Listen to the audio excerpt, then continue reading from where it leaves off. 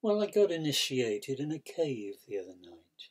I can't tell you all the details because I haven't got the right. But one thing I can tell you is it was a totem clan, a reconstructed Thassos to Lucayan Pan. We gathered round a cauldron and we had a midnight feast.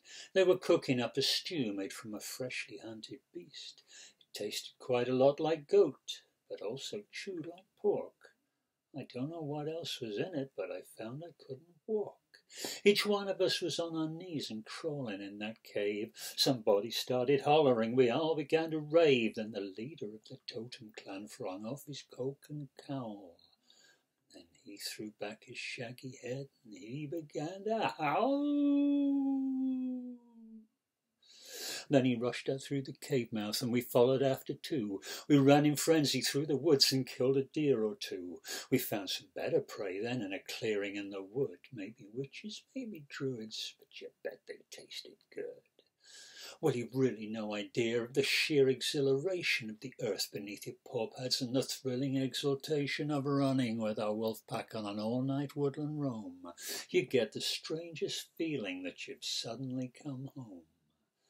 There is nothing to compare with the night breeze on your coat, with the fair scent of the prey, and when you take it by the throat, taste the salty, bubbling lifeblood as it spurts between your jaws. Feel the cracking of the marrow bones you kill beneath your paws.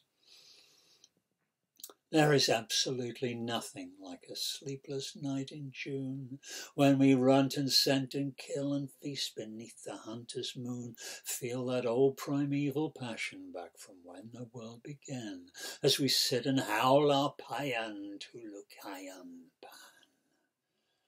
Pan Lucaios is our leader. He's the lord of all the beasts, and we always take a tribute from them for our little feasts. We hunt the forests of the night, and then we feast till dawn in the cave under the mountain where the hidden god was born. Well, I got my taste for human, that initiation test. Just what was in that cauldron? Well, I never would have guessed. So I've gone on hunting humans, hunt them all with zeal and zest. Hunters are most fun to chase, but children taste the best. Now I got to stay a werewolf for another 7 years. I eat my meat both raw and warm. I have to shave my ears. There are times you wake in bed with leaf mould stuck between your toes and bits of flesh stuck in your teeth. But that's just how it goes. There's a price you pay for anything, and all things have their price.